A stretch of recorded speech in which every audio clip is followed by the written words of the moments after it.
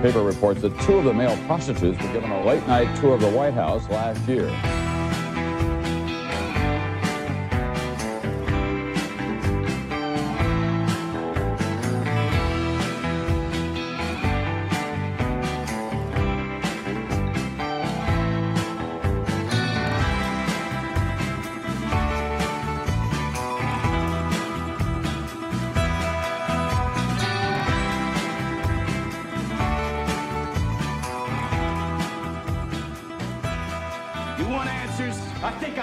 You want answers. I want the truth. You can't handle the truth.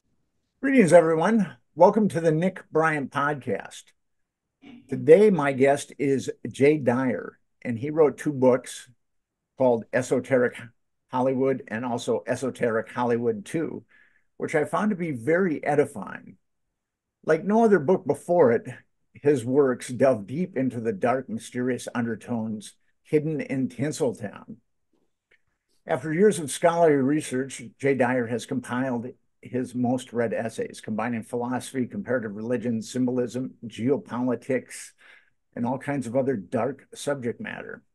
Readers will watch movies with new eyes, able to decipher on their own as the secret meanings of cinema are unveiled. Jay, how you doing today? I'm doing good. Thank you, Nick. I know we've been talking for a long time about doing a podcast, and we finally got around to doing it. And I want to have you come on my channel as well and discuss some of your work. I'll be more than happy to. So you get into a lot of esoteric stuff. I read Esoteric Hollywood 2, but you get into a lot of esoteric stuff in your writing. I think where you really go below the surface to show an esoteric occult side. But with these two movies, they're kind of no-brainers as far as the occult side, and you could talk about them. In your Esoteric Hollywood 2, you say, littered with Masonic and alchemical imagery, The Ninth Gate is a film about occult initiation, as much as I argued Kubrick's Eyes Wide Shut is. So let's talk about The Ninth Gate and Eyes Wide Shut.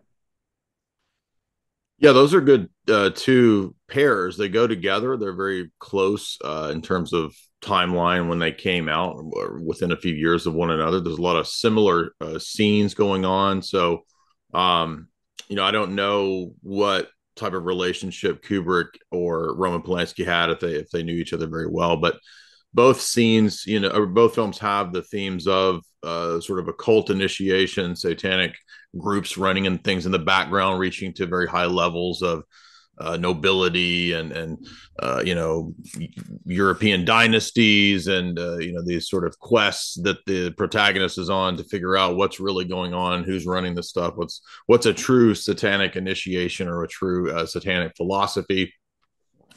I think, but of course, they've diverged in very distinct ways as well. They're very different films in other respects. But yeah, I think you probably couldn't think. I couldn't think of two better examples of occult Hollywood films other than Ninth Gate and Eyes Wide Shut. So in the first book, I devoted, I think, about 180, 90, 100 pages to Kubrick, and I think the first significant essay is the Eyes Wide Shut essay. I put a lot of time and effort into studying that film, particularly about 8 or 9 years ago, because I was in college and taking film classes. And we had a class on Oliver Stone.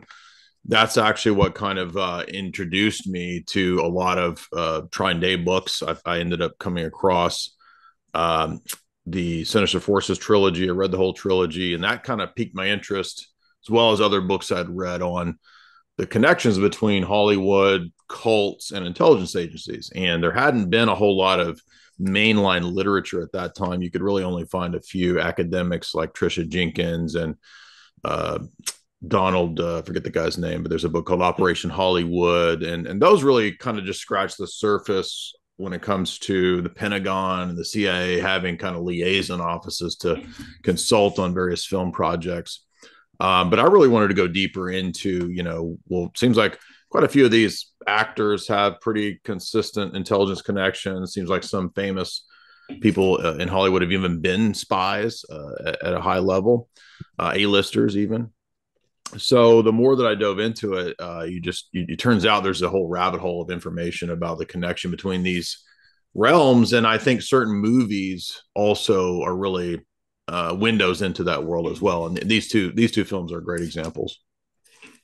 It's interesting. Oliver Stone's kid, Sean Stone, made a documentary about the propaganda that Hollywood kicks out about the medical industrial complex. And I was interviewed in that series. Actually, it was two documentaries, and I thought it was very elucidating. So with Kubrick, he's born in the Bronx, does all right as a photographer, starts to do really well as a director, and he goes to the UK and kind of lives almost he's very insulated. And I've always wondered about that. And then he comes out with Eyes Wide Shut.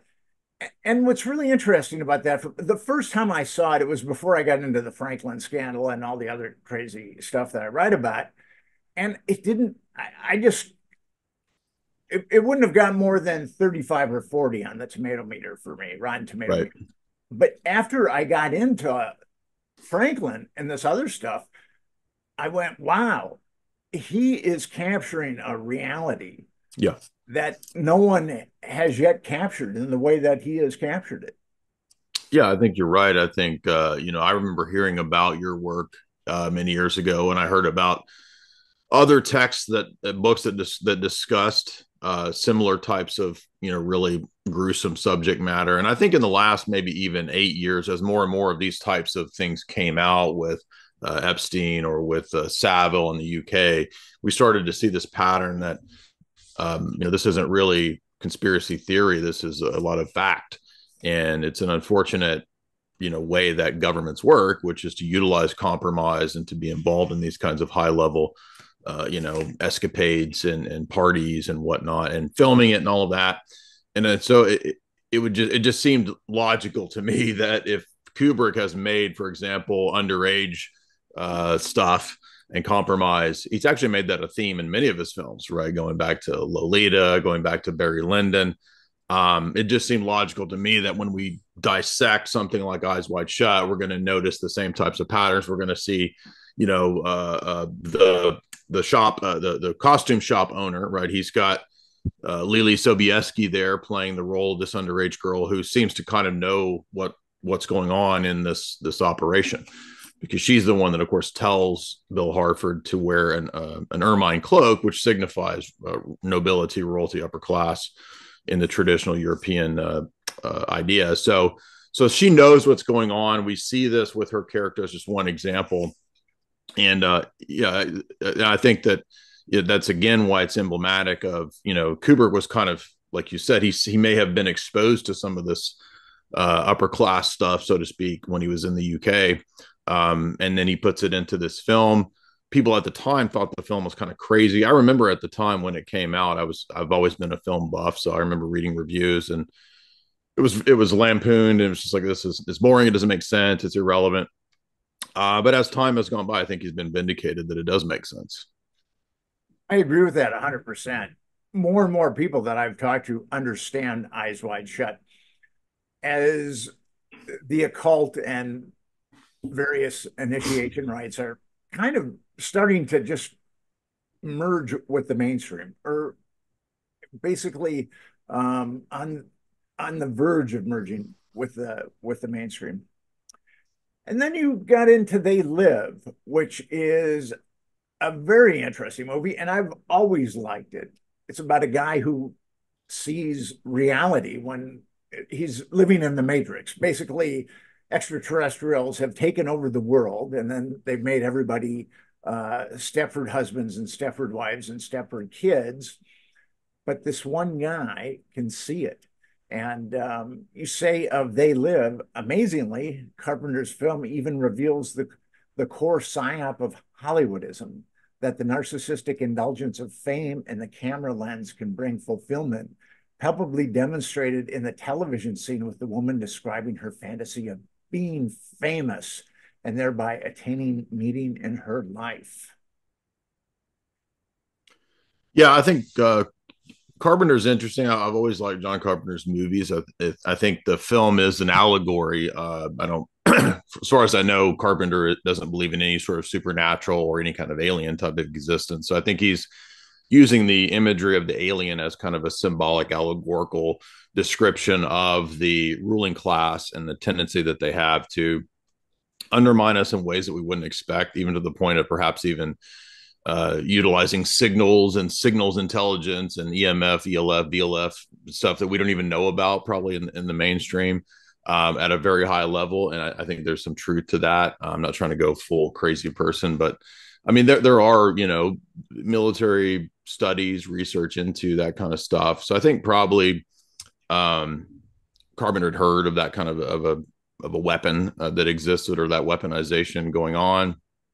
And then he expands it into the consumer culture, into to mass media. And so I've always appreciated directors and writers that use the medium that they use as a means to critique that very medium, right? So, when we talk about the military industrial complex or Hollywood being connected to the CIA, excuse me, CIA and military industrial complex being connected to Hollywood and music, even, what we start to see is that it's for a reason. It's not just trying to make a quick buck. It's actually a huge part of social engineering. So like at the beginning of the second book, I cited the National Security Cinema book, where they talked about thousands of declassified, or hundreds of pages of documents that were declassified, discussing tons and tons of TV shows, hundreds of examples and movies, where the Pentagon, the deep state had specific messages placed into those films. So even things as innocuous as Cupcake Wars or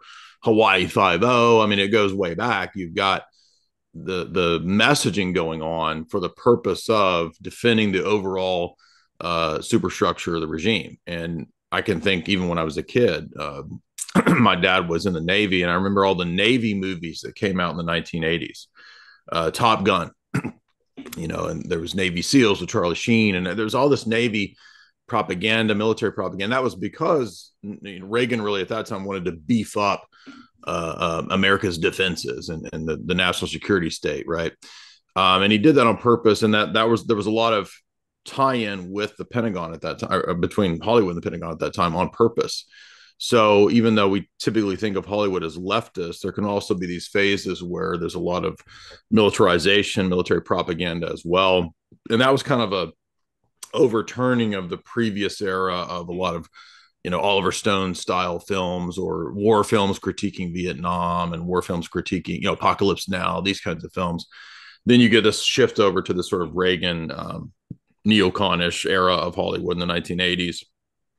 And so in other words, these are examples of what you're talking about with They Live, that are, it's being parodied in the movie, but these are hardcore real life examples of what's in the film.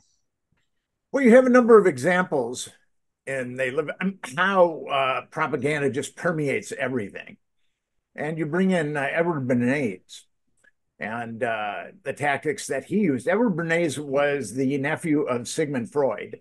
And actually, Sigmund wasn't doing so good, but Edward Bernays read Uncle Sigmund's books, and he thought, I think I can do something with these books. And he's considered to be one of the founders of modern PR. And actually, the United States hired him when we fomented a coup in Guatemala. We wanted some good PR on that. And so Edward Bernays came to the rescue. And then you also get into Michael Aquino. And he was in American intelligence. He was a Satanist. And he wrote a book, From PSYOP to Mind War. And that book is about not necessarily doing a PSYOP on your enemy or your enemy's populace. It's about doing a PSYOP on your own populace, so you can make them all believe in war. And I just found that pretty fascinating that you would stick Aquino into. Yeah, I forgot in that essay. You're right. I did stick that in there because it was a great example of what Carpenter's lampooning or satirizing. But it's also, like you're pointing out, very serious, because in that essay, towards the end of it, in the footnotes, Aquino and his co-author talk about signals until, I mean, like using EMF, ELF, BLF signals to actually alter people's body frequencies. So this is actually a real thing. I don't know if John Carpenter knew about that. I just found it interesting that, you know, the film is about signals and whatnot, TV signals and satellite signals and all of that, and that how that brainwashes us, and that the Aquino paper just kind of a sort of stating the Army's doctrine of psychological warfare at the time, and how it needed to transition over into a lot more what they call in their white papers. There's a NATO document that came out that we covered, I think, a couple of years ago, and the NATO document on cyber war basically said the same thing. It said it's time to go beyond thinking about changing people's minds, and rather thinking about changing their actual brains. So the biological chemistry itself needs to alter.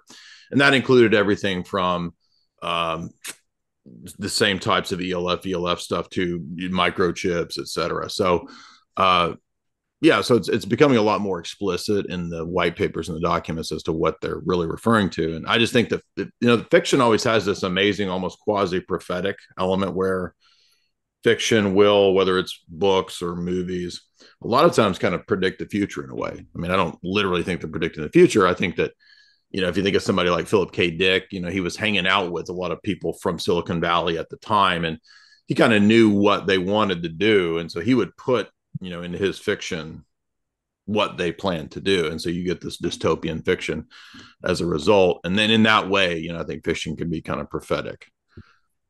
I was amazed that the media and the government sold the Iraq war to 80% of Americans, because it was obviously predicated on lies. And those lies were being told they were being exposed almost in real time on the internet. But yet 80% of Americans thought that Saddam Hussein was connected to Al-Qaeda and all Right. kind of nefarious things. And you talk about, and they live, that the Pentagon hired PR firm Bell Pottinger and gave them $540 million to show what a menace ISIS was to America. Yeah, a lot of these groups we find out have been, I mean, there's a degree to which the groups are real. They get funding. Of course, ISIS is sort of the continuation of Al-Qaeda and the Mujahideen and so forth. But, you know, at that time in the 1980s, you know, they were at the White House with Reagan, where you have the Mujahideen freedom fighters. They're being awarded and congratulated by Reagan. There was movies made of the Bond films in the 1980s with Timothy Dalton have him fighting alongside the Mujahideen. They even have these sort of Bin Laden-esque characters in the film. I think it's Living Daylights, but it's one of the Timothy Dalton installments, which Rambo as well. Rambo fights alongside the Mujahideen. And then, of course, we get in a very 1984 fashion the flipping. Oh no, actually, there are enemies, and you know we messed up, and we did too much. Now it's blowback and all this kind of stuff. But yeah, I think a big part of Al Qaeda, Mujahideen, and then the creation and rise of ISIS. A lot of it was PR. A lot of it was media played a big role in that. I mean, obviously, there was also, I think, funneling of aid and support from Turkey to ISIS throughout particularly during the attempt to overthrow Assad. We saw a lot of Western support for that. That failed, but regardless, you know, it's kind of the same game pattern I think we see with the CIA funding and aiding and supporting rebels. In fact, I went and read one of the talks I did a couple of years ago was Miles Copeland's book, Game of Nations. And in that book, Copeland talks about being in Egypt and in Syria and basically saying, of course we do false flags. Of course we fund radical Islamic groups. Like, did you think we didn't? He says, this is one of our this is one of our greatest tools is to utilize the Islamic radical for our purposes. There's a whole chapter on it. So, yeah, it's pretty prevalent in the literature. So, yeah, but I'd forgotten about that specific amount of money, but that's wild. So $500 million there really just to help create the image of ISIS. But and then the threats also become the justification for the salvation that the system offers. So then when they get rid of bin Laden, oh, we'll see, oh, Obama's a hero. He got rid of bin Laden and they dumped the body at sea. And it's all just nonsense in my view. Even Cy Hirsch writes a big thing talking about how it was all seemingly fake and made up.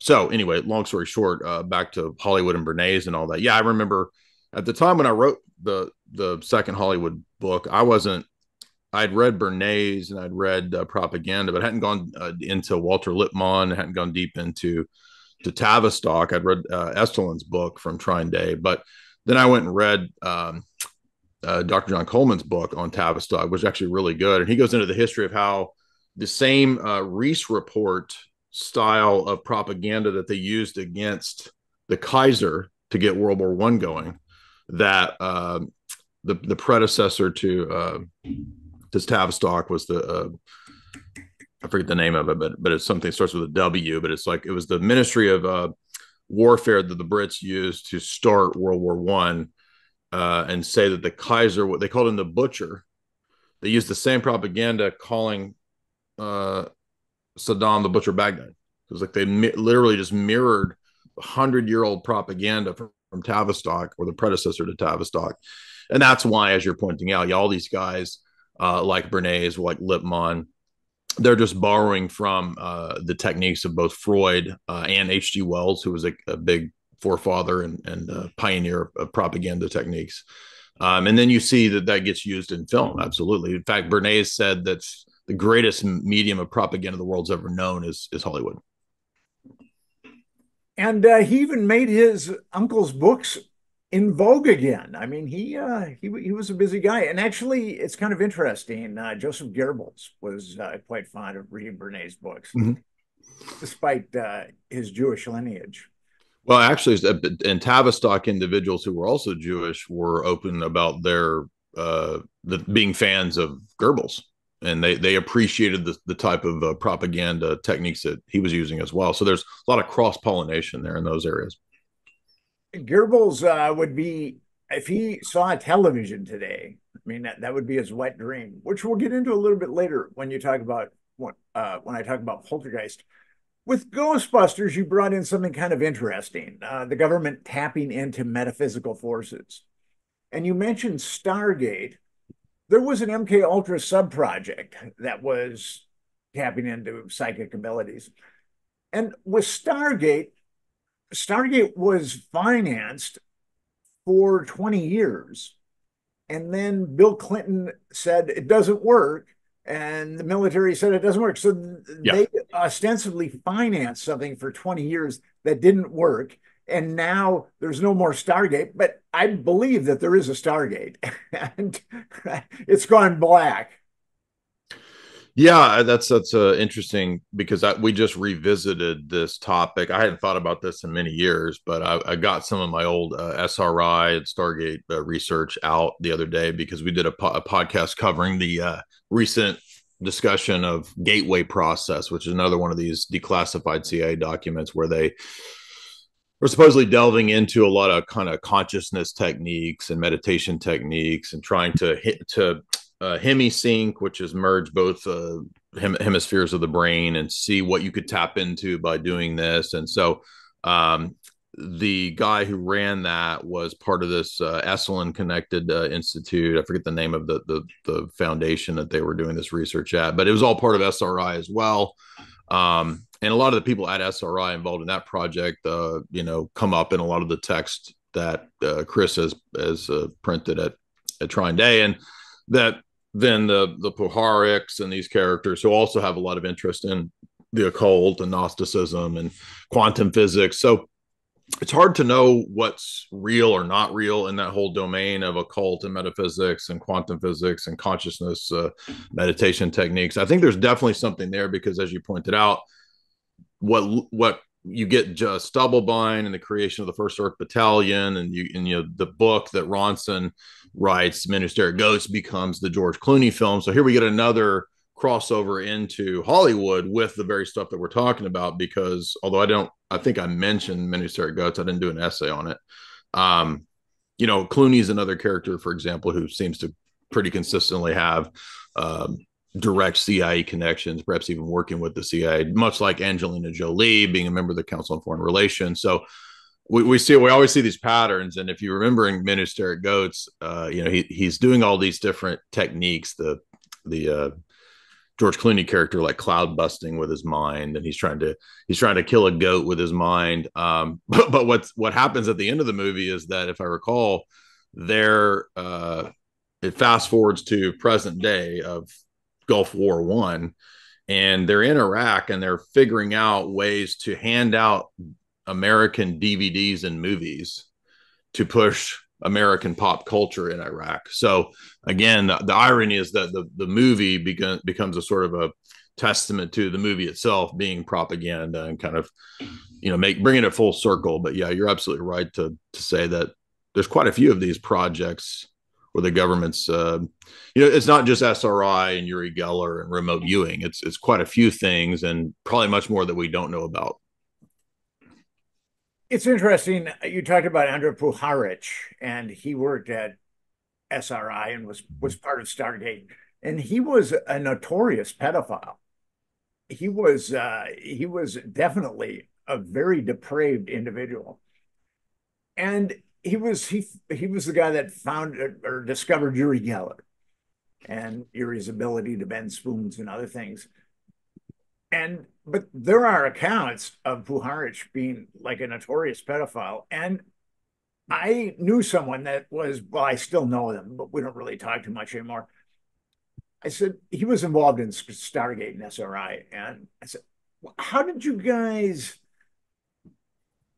rationalize using Andrei Puharich? Yeah. He's such a malignant character. And this guy said to me, well, we knew there was something weird about him.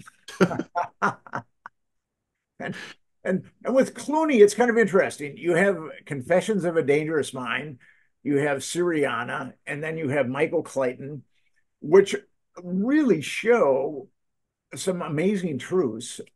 Right. But then he does a U-turn and doesn't seem to be making movies about stuff like that anymore. Yeah, that's a good point. I did like Michael Clayton. I thought that was good, sort of critiquing and exposing corporate power. And then Syriana, I want to say that's based on a Robert Baer book, and that would mean then that, that's kind of this supposedly critical side of the CIA, which Baer is kind of a similar character, where he'll every now and then he'll say these really kind of revealing things, and then he'll be back on CNN touting the Russia runs Trump narrative, which is all nonsense in my view. But yeah, so it's hard to know with some of these characters like where they're coming. But with Clooney again, you've got tons and tons of people who, that's more speculative in his case. I don't think it's outlandish, but quite a few people in Hollywood have been actually, CIA assets. And I think that speaks to really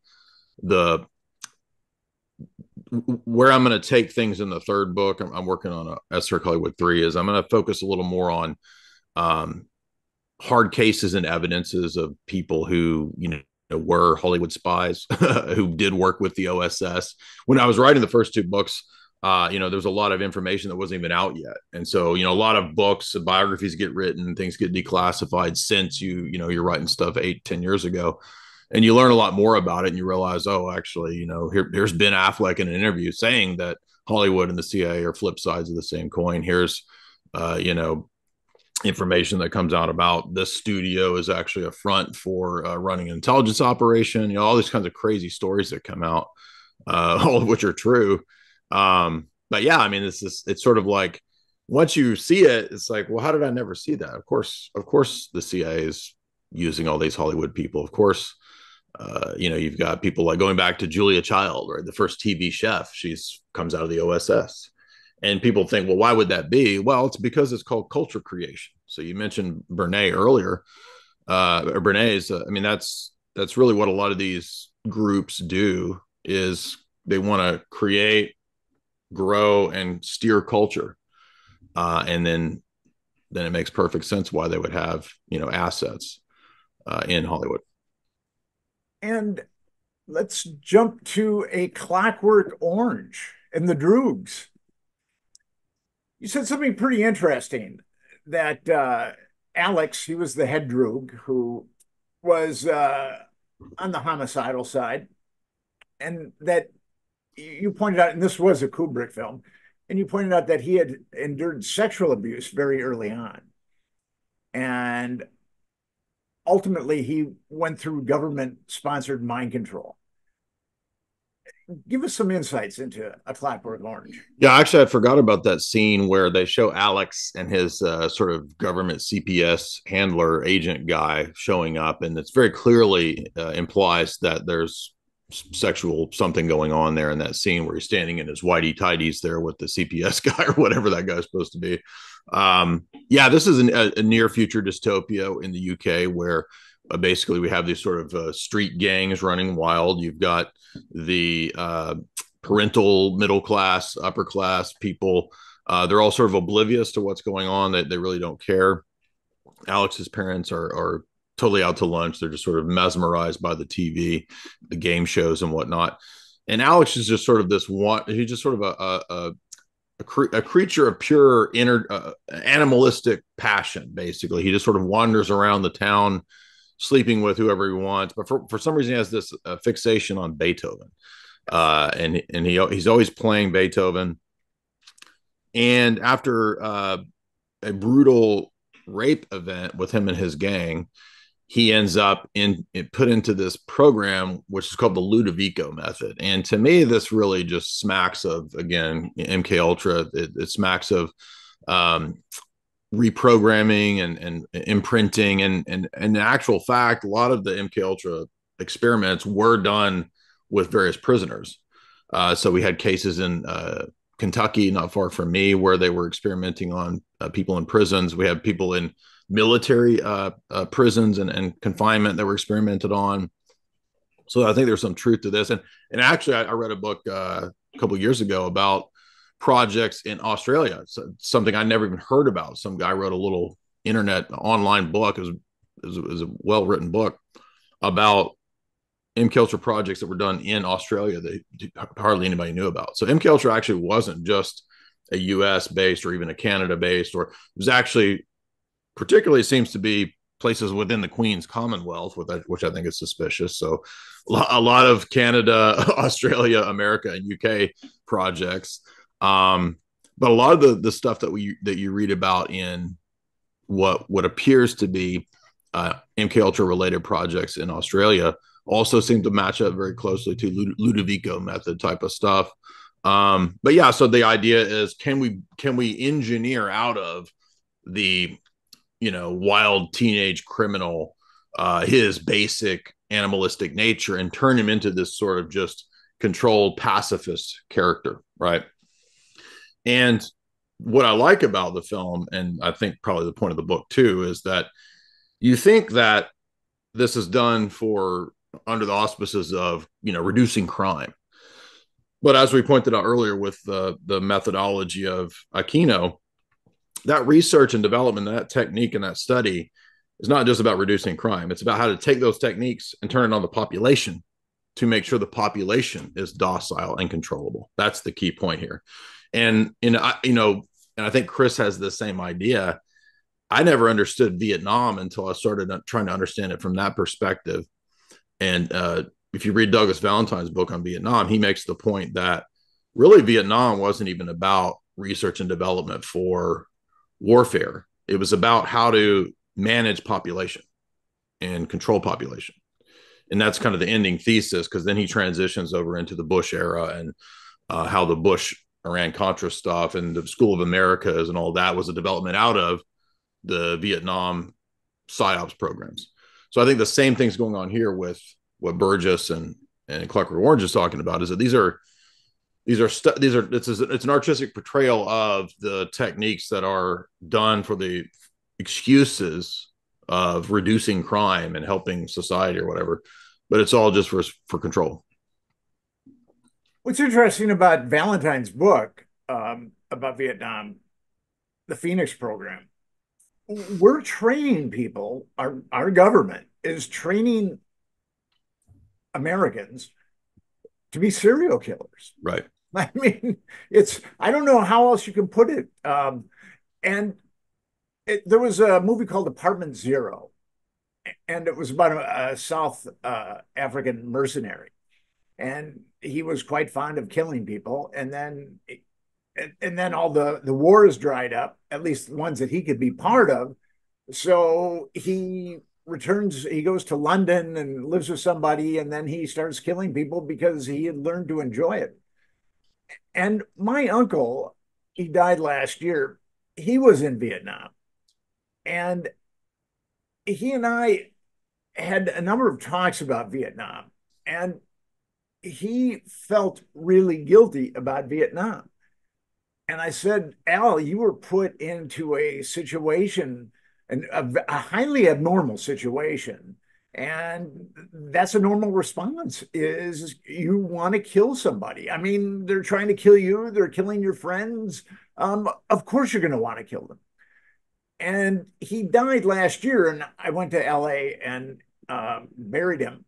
And I saw he had painted paintings of GIs standing over dead children.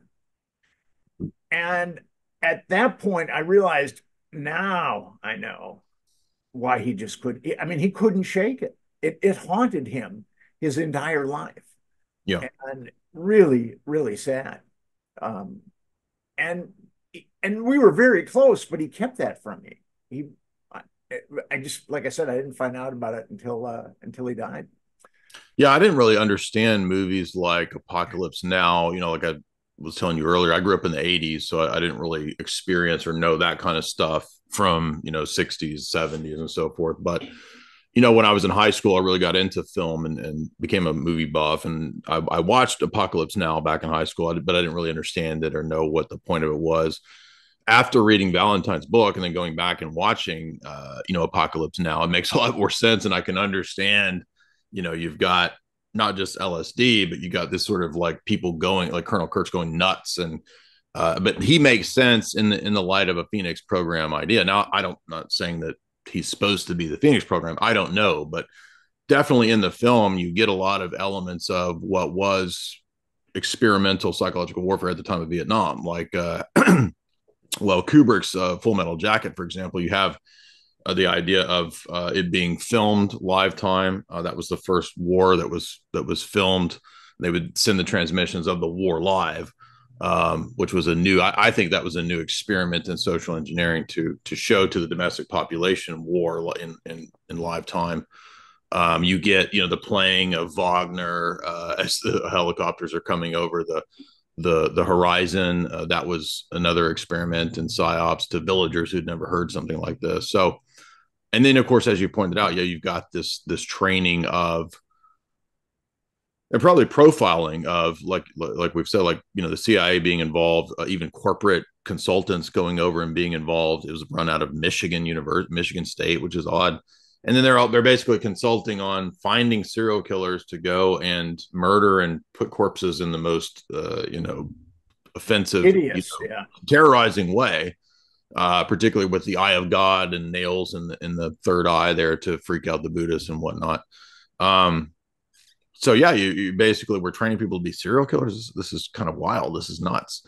And then you find out, you dive deeper into people like William Colby and his whole background and his role in Gladio and the whole fiasco of Operation Gladio. I mean, all this stuff for me just kind of came unraveled with being sort of a GOP, Navy family, raised by a GOP Navy family. After 9/11, I pretty much just sort of gave up all of that kind of stuff because you see that these big families are all kind of in the same crime syndicates, right? So it's not like, well, I'm going to switch from the Bush family to I like Bill Clinton now.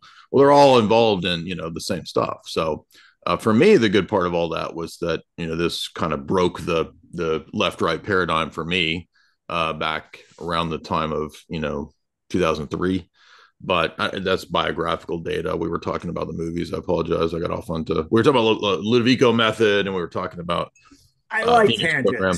But you know what? Yeah, that's the thing is a lot of movies actually have this theme of the the crazy Vietnam vet, and that's a kind of a joke that people do, and I don't mind the joke, but the turns out the reason for the crazy Vietnam vet is that the military was trying to find crazy guys, right, to turn them into serial killers.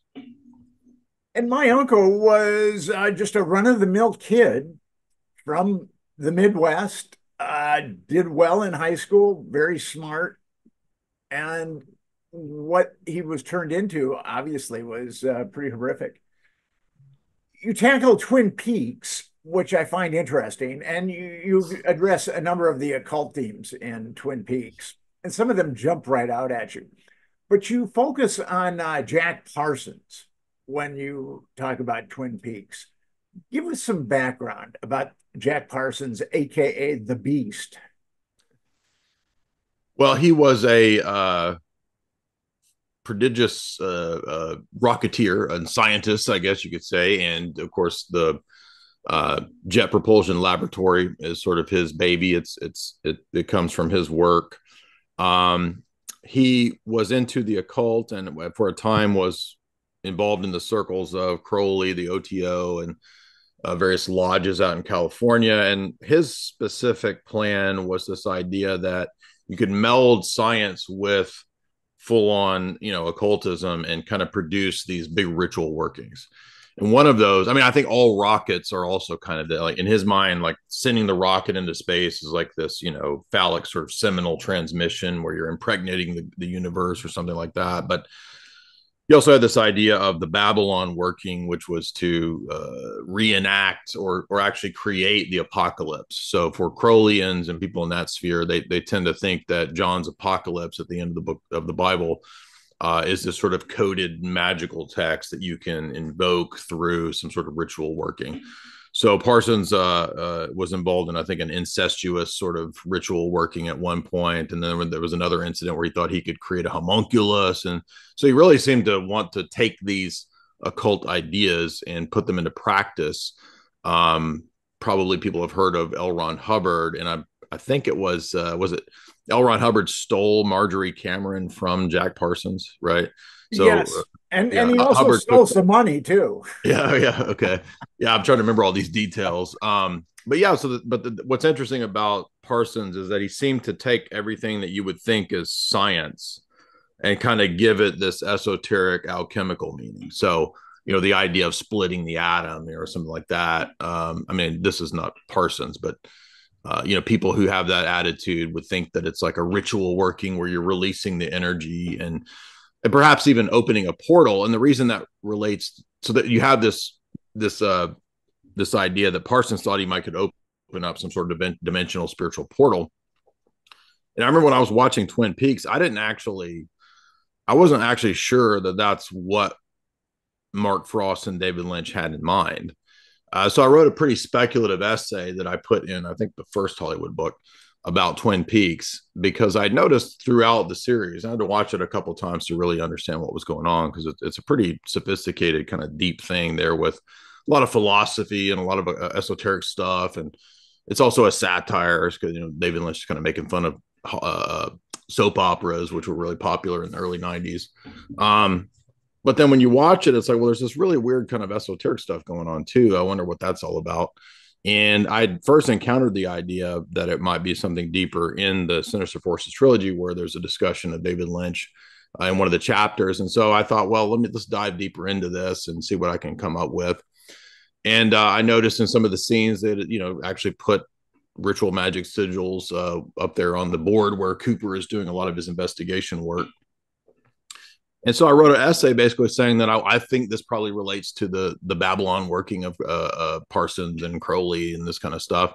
And then Mark Frost puts out this big fat book on the history of Twin Peaks and says all of that. So I'm not saying that Mark Frost read my essay. Maybe he did. I don't know. But I just thought it was funny to be vindicated, because literally in the Twin Peaks history book by Mark Frost, he goes into Crowley, he goes into Parsons, he goes into the Babylon working, he goes into all of that, saying that, yeah, that's really what we were drawing from when we did the mythology of Twin Peaks. So, another example of esoteric Hollywood.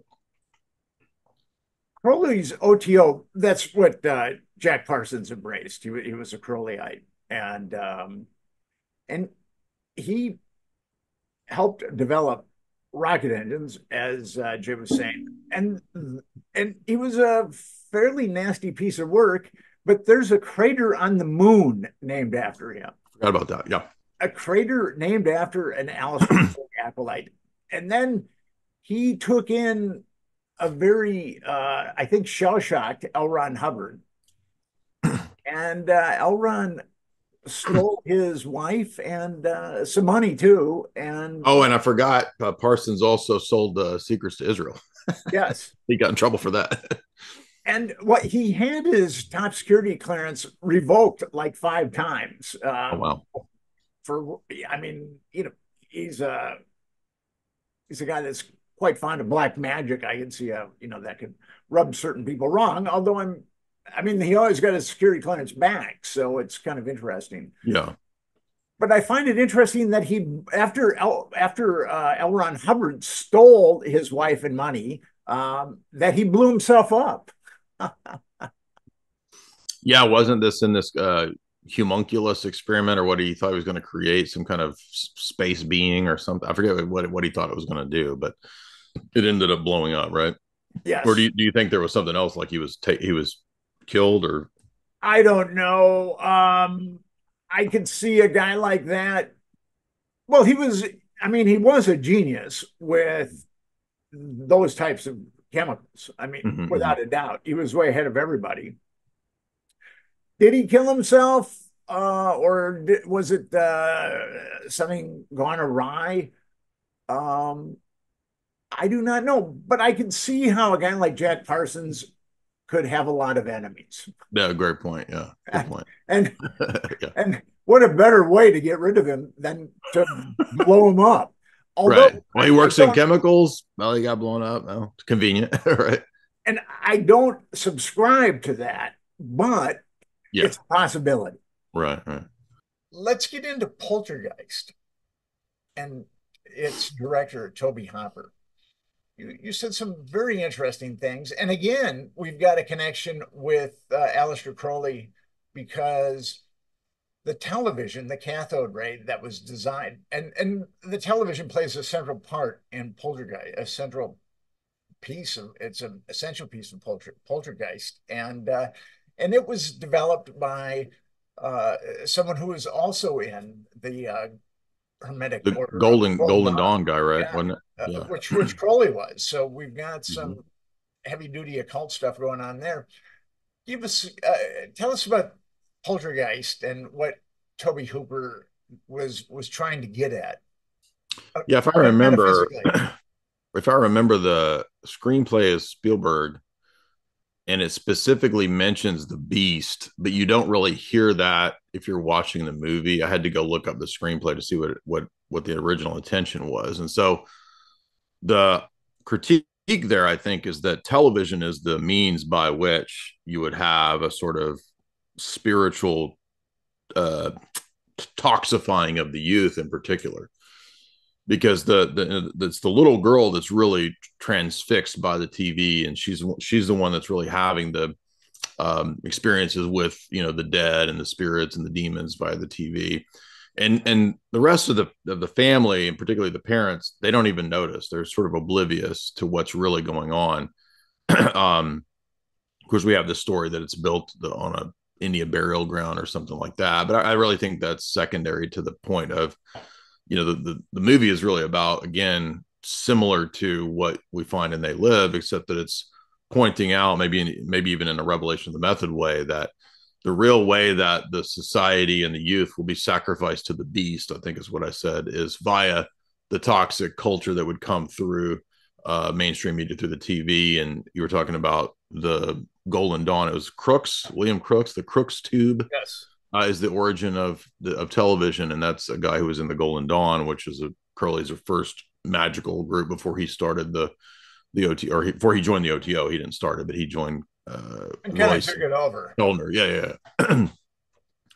Yeah. So that was my reading of Poltergeist. I hadn't watched it in a long time. Went back and watched it, and took a lot of notes and paid close attention to it. Went and did a bunch of research on it and kind of what the screenplay was originally intended to be. So sometimes movies go in a different direction than what the screenplay has, right? So sometimes there'll be stuff like the beast, that's in the screenplay that doesn't really come out of the movie, but it makes a lot more sense when you know that. What's interesting, the television becomes the vortex, Mm-hmm. the wormhole. Well, and what did LeVay say, right? LeVay said that, I'm paraphrasing, but it was something like every home would have a satanic altar, and that would be the TV.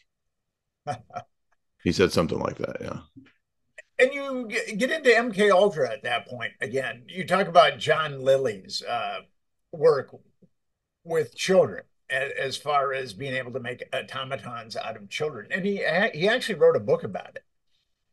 Yeah, he's got a book called I've got it over here. It's Programming and Meta Programming in the Human Biocomputer, and I actually bought that because I didn't think that I was skeptical. I thought surely he wouldn't put that in the book. Man, it's almost unreadable. If you try to read the book, most of it doesn't make any sense. I have no idea what he's talking about. Which that could be that I don't know the science of what he's trying to talk about, or it's just he was so tripped out on LSD that he didn't know what it was. I could go either way. But there is a chapter towards the end where he does talk about doing this with children, and he claims he was able to he talks about it as if everything is a program. So he's basically saying the human mind is like a biological computer, and that there's these base layer programs that run, like, which are your drives, like to eat, to sleep, and then there's other layers and programs that have been tacked on, maybe through genetic memories, or I haven't looked at the book in many years, but something like that. Like maybe he thinks there's genetic memories that evolved and are in your programming through your ancestors, and then there's things that you encountered in your life that programmed and imprinted you. And he thinks that through a lot of LSD and then reprogramming, kind of like you and Cameron did with the re-imprinting, you can wipe the slate and kind of create a new being by tinkering with their base programs. And this is interesting because there's something to this. I don't know a whole lot about this field, but I was watching the famous Jordan Peterson course a couple months ago, the one that he did that he's had up online for a long time. It's his full psychology personality course. It's, I don't know, 20, 30 lectures. And about 4 or 5 lectures in, he actually gets into this, and he uses a very similar type of analogy. I'm not saying that he does what Lilly does. I'm just saying that there's something to this because he starts talking about base layer programming that is how the human mind functions and so forth. So I think there's something to this, and that leads me to think that Lilly is talking about something legitimate. But a lot of the book is, like I said, it's really just the terminological baggage is just who knows what he's talking about.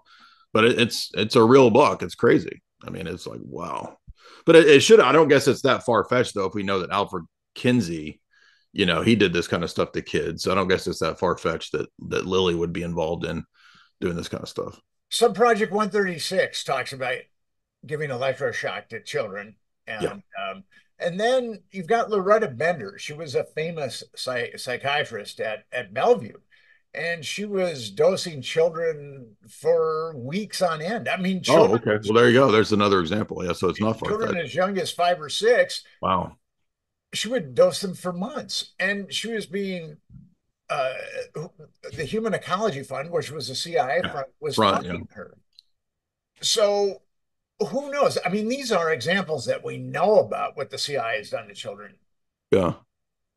And most of that MK Ultra documentation was destroyed. Right. But it really shows how sadistic they were to children. And I just, when I started reading about this type of stuff, it made me very, very angry that there was no lines. I mean, there's no moral lines. Right. It's like a mad science thing, right? Like yes. Mengele's idea of science, or there's a lot of parallels with. Well, think back to, like, didn't Skinner put his daughter in a box, didn't he? Because he thought he could program his daughter. The Skinner box. It wouldn't surprise me, but yeah, there's some story about him like putting his kids in his Skinner box to reprogram them. So you're right that Hollywood with all points, we are confronted by phony dialectics, which are essentially false paradigms of opposition. And they are almost always wrong, maintaining only a piece of the puzzle. And when you write about that, you write about individualism versus the collective. And you talk about Hollywood trying to destroy the individualism and make everyone a part of the collective consciousness of the propaganda that's being produced in Hollywood. Could you explicate that a little bit? I'm trying to remember. Is that, I think that's in the context of when I was talking about V for Vendetta, and how V for Vendetta is about anarcho individualistic rebellion, but the way it's presented in the story is kind of like, yeah, but in reality, we're all collectively Guy Fawkes or something like that. And so I think I was just trying to point out that, in my view, anarchism has a long history of being a tool as well for intelligence operations and false flags. I think in one of the British intelligence writers, maybe Conrad, there's this discussion of where I think it's British intelligence does a false flag with anarchists or something like that. So I that was kind of what I was getting at. The same idea comes up in the Guy Ritchie Sherlock Holmes, the part 2, where these anarchists engage in these bombings, but it turns out it was actually Moriarty, who in the story actually kind of appears to be a British, he's like an Oxford professor or Cambridge, and he's working with military industrial complex to arm both sides of the war for World War One, in the Robert Downey Jr., Jude Law, Guy Ritchie version of Sherlock Holmes. So I always thought that part 2 of Sherlock Holmes was pretty revealing in that regard too. But yeah, that's what I was getting at, was just that when the movies give you even the idea of something like the rugged individual or the anarcho individual, even that's really just kind of a corporate fraudulent type of rebellion. It's an inauthentic rebellion, I guess, is what I'm trying to get at. And you write, both cultic groups and government agencies have the desire for control, and particularly the control of thought. And one of the most effective groups to achieve this is through childhood manipulation, which we were just talking about. And I've got a quote here that I like. There are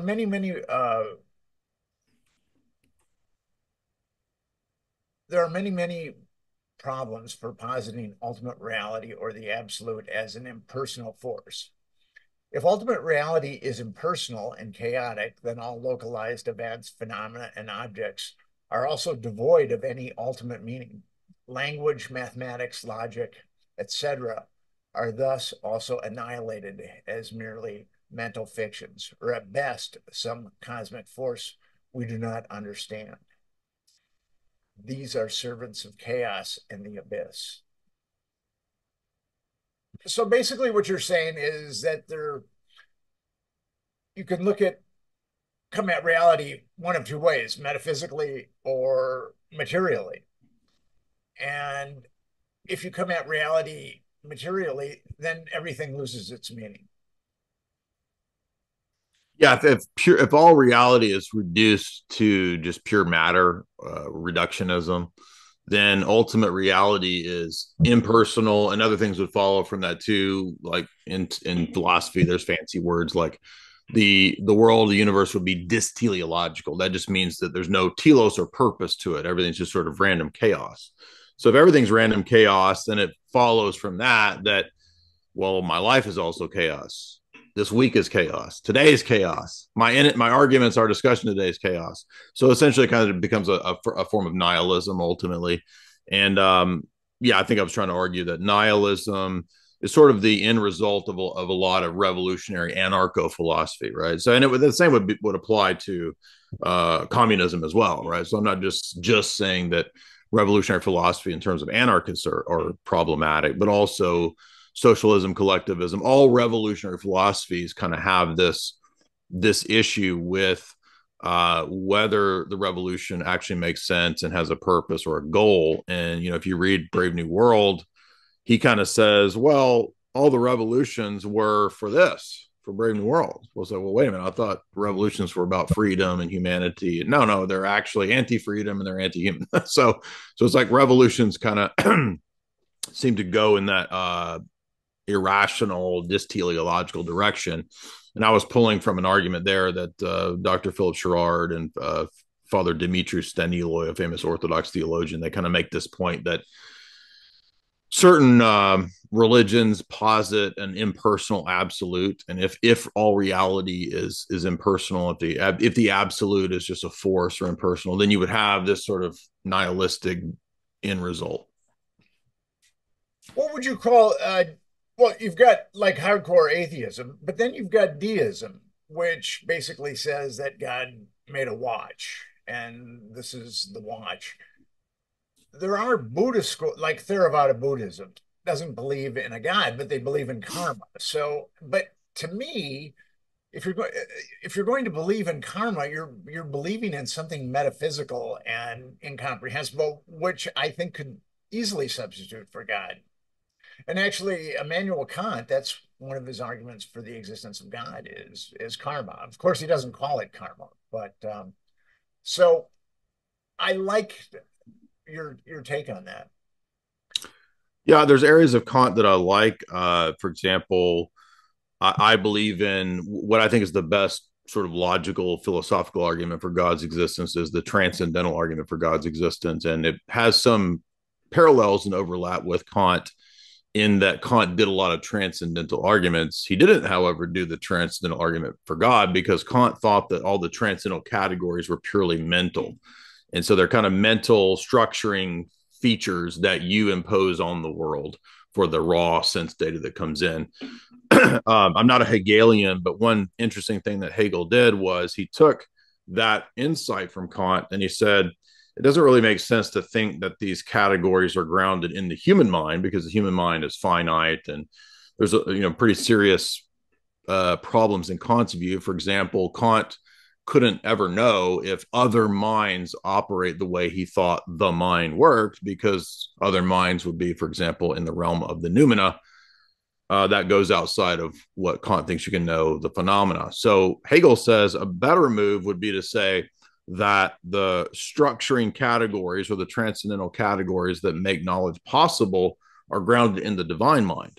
Now, I don't believe in Hegel's view of God or his political philosophy. I just specifically think that move that he made is a possible solution to one of the problems in Kant's view. And so the transcendental argument for God is basically saying that the transcendental categories that Kant talks about have to be the case for knowledge to even be possible, and that God's existence is the very thing that would make knowledge possible. So that's the move I would agree with. As for Buddhism, I'm not super studied in Eastern philosophy, but I think that a lot of Eastern philosophies tend to kind of fall over into basically viewing reality typically as something illusory, or they tend to sort of embrace a lot of contradictions at times. So to me, that would kind of just negate whether they have the ability in an epistemic sense to justify knowledge. So I always put a high value in my argumentation on whether the knowledge that we have or the knowledge claims can be epistemically justified. And typically, I had one interaction with a Buddhist guy maybe 3 years ago. We had a discussion on a podcast, but it's not a field I've interacted with a lot, but typically they don't really care about the kinds of things that people in Western philosophy are looking for, like justified true belief. I think most Buddhists would say, well, we're not really interested in doing that. I read Hegel as an undergrad, and where he completely lost me was absolute spirit hovering over Prussia. Yeah, I definitely think that his overall his system is ridiculous. So I don't want to give the impression that I'm a Hegelian. I just thought that one move that he makes to critique Kant is an interesting insight, and actually works for people who do believe in philosophy. It's theology. It's called divine conceptualism, and this is an approach where reality is grounded in the divine mind. Basically, is what that's all about. So with Kant, you had the rationalists, and they said that truth can be deciphered within. And then you had the empiricists, who said that you can only decipher truth by measuring, by external experience. And they were at odds with each other, but Immanuel Kant brought them together. And he said that we have 12 categories of reason, and that we have this, he called it intuition of space and time, and that these 12 categories of reason have to align with space and time. And that's how we ultimately discern truth. So he was able to bring the rationalists and the empiricists together. And a lot of people have argued that, so Kant is basically saying, and I don't know how many categories of pure reason there are, but it sounds like I'm sure that I believe that humans are hardwired. Mm-hmm. And that's one of the things that Kant is driving at. And in Eastern thought, in many Eastern schools, humans are hardwired. Plato, humans are hardwired. Mm-hmm. And we had Chomsky come out and say that humans are hardwired for language, Mm-hmm. which was kind of revolutionary because it completely overturned what we thought was tabula rasa. But when we get into mathematics, I've got, I'm kind of, are mathematics a truth? Or is mathematics a truth? I'm a little bit torn with that because I believe, I mean, the Fibonacci sequence Mm-hmm. shows up a lot of places in nature. Right. So obviously that is mimicking reality, the Fibonacci sequence. Now with Kant, he would say he had what's called an a priori synthetic argument. And what he meant by that is such truths are known a priori since they apply with strict and universal necessity to all objects of our experience, without having been derived from that experience itself. So Kant would say that when you're measuring the hypotenuse of a right triangle, a squared plus b squared equals c squared, he would say that because that's always going to be that way, he would say that we have knowledge of that within ourselves and that it is a constant truth. And here's my problem with Kant and mathematics. When you get into Euclidean geometry, you've got wonderful equations that are really simplistic and elegant, like the Pythagorean theorem, a squared plus b squared equals c squared. But then Einstein came along with general relativity, and he showed that straight lines are only in the minds of humans, that they do not exist in reality. And Euclidean geometry is predicated on straight lines. So what are we to make of that? Well, one way that you could kind of bypass that whole discussion about the status of geometrical objects or whatever would be to talk about universals and universal claims, right? So, for example, to say like all straight lines only exist in the mind as a straight line would be a universal claim. So, even though perhaps Einstein wouldn't be interested in revisiting these kind of medieval discussions, the fact that people don't want to revisit those topics doesn't mean that they're not underlying the possibility of predication. So I think that this just brings us back to questions of the existence of universals, which I think that language, I always argue that language requires it. So we need metaphysics, we need universals, we need universal categories, and we can't escape those things by the Kantian move to psychologize it, or the skeptical move to basically say that there's only particulars, like David Hume or something like that. All of those positions end up being kind of destructive to the possibility of having knowledge. So I would just say that we can broaden the question beyond the status of math or geometrical objects to return it to the question of universals. And there have to be universal categories. And the only way to have a universal is to say that there's a divine mind that houses the universals. I would agree with that. It's interesting. I wrote a book or co-authored a book that brought in Kantian thought. And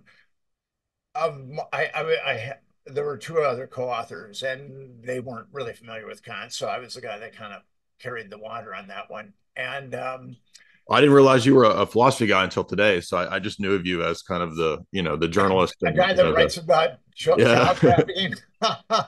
Well, I am somewhat multidimensional. That's cool. But Kant is, if you look at his critique of pure reason, I mean, it's a TKO in the first like 5 pages for most people. It's probably the most esoteric book ever written, except for maybe James Joyce, Ulysses, or Finnegan's Wake. But I became a Kantian to a certain degree. I mean, I see where his thought is problematic, but I incorporated Kant into this book that we wrote. And what was interesting, and which kind of gives you an idea that, I have pretty good working knowledge of Kant. And I was going out with a woman who had the Critique of Pure Reason on her bookshelf. And wow. I started to page through it, and I started to read it. And then I realized, if I continue to read this book, I will not know Kant. I'm more amazed that you were dating a woman that was into. I've never heard of a woman into Kant. That's interesting. So, Jay, I really want to thank you for coming on the Nick Bryant podcast. You've been a great guest. Thank you. Yeah, I want to have you on, and we can get into some of your work as well. I didn't mean to pigeonhole you as one dimensional. I just didn't know that That's you all right. were into those other topics. I don't mind being pigeonholed. It doesn't really bother me too much. Have yourself a great night. All right. Thank you, Nick. Appreciate it. Have a good night. Take care, Jay.